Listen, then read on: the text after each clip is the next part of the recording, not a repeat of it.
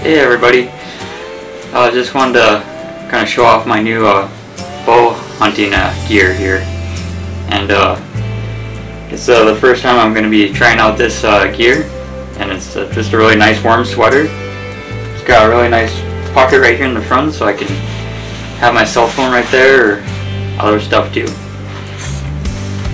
and it just zips right up so that way you can nothing falls out of your pockets. Your side pockets here even, they both zip up. So you can keep your stuff in there, and when you walk into the woods, nothing falls out. It's a Huntworth Tarnin. And what I like about this sweatshirt too is it's going to be awesome for archery because it's really quiet.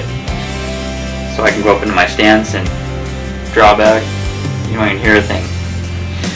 So that's the important thing about archery, is that you want to have quiet clothes, and you want to have them as quiet as possible too. And I also got the pants here too to match here, so you can see how I'm camouflaged up from the legs and on up.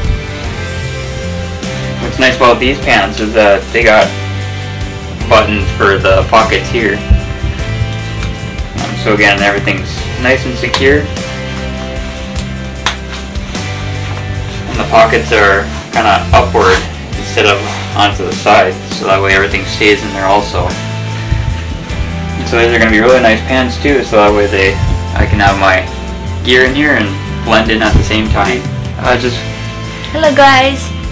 Just wanted to share another hunting tip that I really enjoyed too, is an app that we can have on our device, on our phone especially. It's called the Onyx Hunt, and the reason why I like it so much is because it can track where you go, so that way you don't get lost out in the woods, and it even tracks you when you're on foot even, not just in your vehicle. And then the next thing too is I really like you can pinpoint where you see deer and where you have your stands at too, and so it's really awesome, and you can really see the what the ground entails too on it. And then it also shows what's like state land and what's private land too, and that's been very helpful too. And then the private land, it even shows what the people's names are too, and so that's pretty awesome. If you happen to have a deer run onto their property when you shot it from the state land, you can find the person's name and get in contact with them before you enter their land to make sure that it's okay with them, and so you don't get into any trouble. And so I've really enjoyed this app, and I've had it for a year now, and so it's only $30 for a whole year, so it's really worth it. It really works out really good, and so I do highly encourage this app to everyone who's wanting to have a successful hunt and doesn't want to get lost either. Yeah, before it used to be paper maps and stuff that you'd have to use. Yep. Or just nothing at all, you just had to remember where you're at.